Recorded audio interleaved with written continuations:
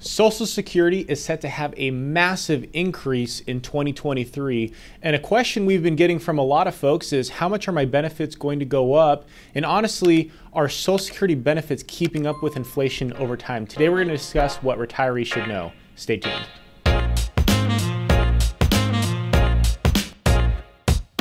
Hey there, it's Alex and Anthony from One Degree Advisors. If you are new here, we are certified financial planners that help folks with all things tax, retirement, and investment related. Anthony, inflation, again, it's still kind of the topic people are talking about. It's very hot.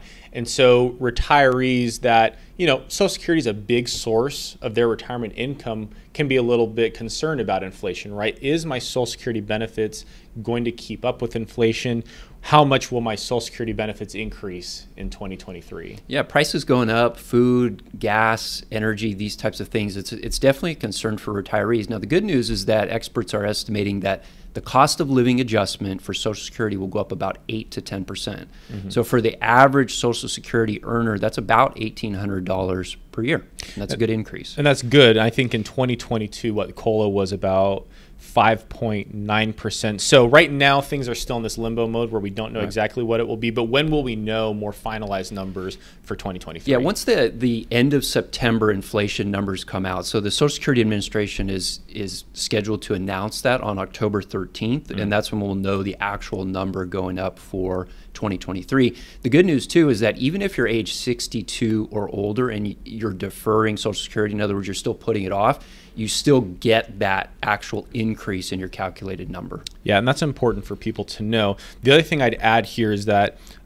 these cost of living adjustments or the increases, right, to Social Security are always playing catch up.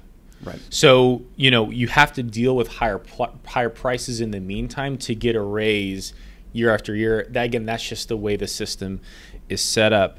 But let's go into the second part of this, which is, again, I'm a retiree. Social Security is a big chunk and a big part of my income.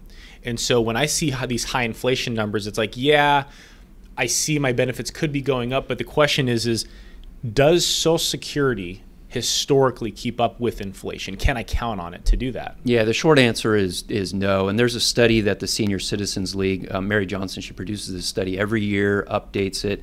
And it basically says that since 2000, Social Security recipients have lost about 40% of their buying power. Wow. So that's a pretty big chunk. I mean, if you put that in real terms, for every retiree that spent $100 back in 2000 on groceries, they can only spend $60 today to get the same amount. Yeah.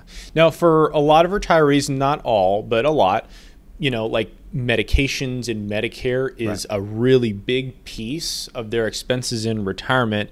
And I think from the data that we're looking at, and we'll post that report like you said, but Medicare, eats into quite a bit of these increases. Right. And that should be the same expectation going forward, is that when you see this cost of living adjustment, it could also mean that Medicare premiums are increasing. I think last year it increased 14.5%. So that ate into the cost of living adjustment. More than the 5.9%. Yeah, it becomes increase. A fraction of that, but it becomes a big chunk. So your net amount, you're really not getting the full benefit of that cost increase. Yeah, and this is so important because if historically Social Security has not kept up with the pace of inflation, then we need to be prepared and we need to plan for this gap. So how do we do that? Yeah, so let's really talk about three things. Number one is the cost of living adjustment for this upcoming year.